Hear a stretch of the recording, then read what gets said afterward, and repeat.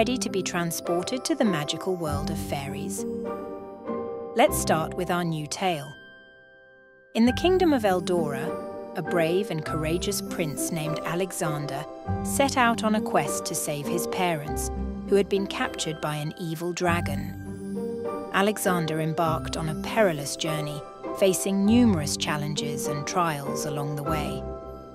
With the help of a wise sorceress, Alexander acquired a magical sword that could defeat the dragon. He battled the fearsome beast, using his courage and skill to emerge victorious.